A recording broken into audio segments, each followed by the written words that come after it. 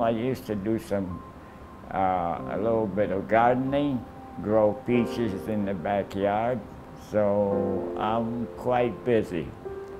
My name is Orest Kozinchzuk. I live in Wheaton, Illinois. I went 15 years without having the valve replaced, but finally it started getting to the point that I felt weak and I couldn't do anything what I was doing before. I would get tired and short of breath. Orest Kozinchzuk was diagnosed with mitral regurgitation. Mitral regurgitation is a disease of the heart which involves the mitral valve, and it occurs when the mitral valve becomes diseased and leaky. When it gets severe, patients' quality of life goes down the tubes. They feel terrible in that they feel very fatigued and short of breath. They have true heart failure symptoms. My name is Mark Ricciardi. I am the Director of Interventional Cardiology here at Northwestern Medicine in Chicago.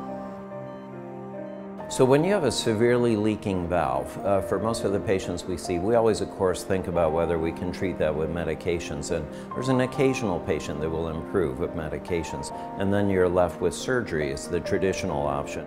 For Mr. Kozinchzuk, because of the combination of his age, some other conditions he had, it wasn't such a great option for him. It would have been pretty high risk. And for him, the best way was going to be to replace the valve without a conventional operation.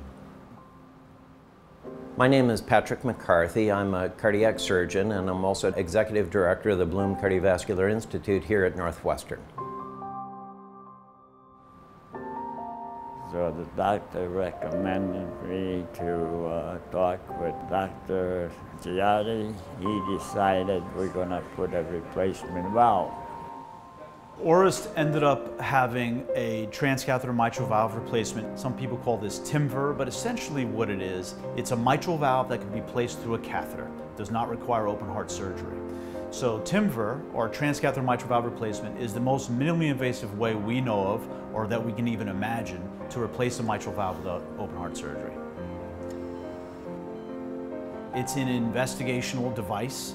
We're using it as an early feasibility study. In other words, we're testing the valve, because it's so new, in people who have very bad mitral valve disease and yet have no real good surgical or medical options to make them better. They asked me, he says, how do you feel about the operation? I says, doctor, when I wake up, I'll let you know. We were all very happy to see how well he did afterwards. It was really quite remarkable.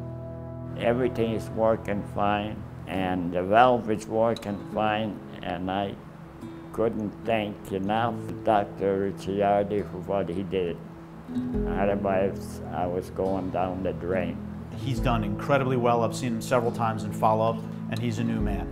My hope is that these newer devices will give options to patients who are in a jam and stuck with no good options for them. I tell my patients they can hear about trials. They certainly don't have to sign up for it. They can just listen to it and decide it's not for them. You know, look at the other options. There's a whole lot of things that can be done that 5 and 10 years ago weren't possible.